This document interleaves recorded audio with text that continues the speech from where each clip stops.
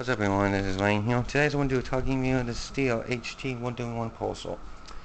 I do hope at some point we're going to get this thing used for the first time, cut some trees down, because just summers is going to be on its way, and then hopefully as you can use it in the same thing in the MS-94T, 194T, but this thing is actually, it's been sitting here for a while. It's been sitting for like, I know it's been sitting for 2 months, but it's really how much you expected this machine here exactly, because you don't see anything like this on this machine here exactly, because because it's a 4-cycle engine, because it's got valves on it, because it's really how much you expected this machine here exactly. But in terms of this machine like this, it's a pretty good well-used machine. I mean, you can tell this thing's actually does a really good job of my opinion of cutting some trees down. But I would expect this machine. But at some point, I hope we'll get this thing used for the first time, because it's been sitting here since the first start of spring, I think what it is.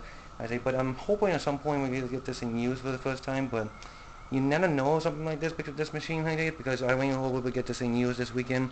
Hoping we're gonna get this thing used before summer hits, So, but you never know something like this machine. But otherwise, this is a very nice looking machine.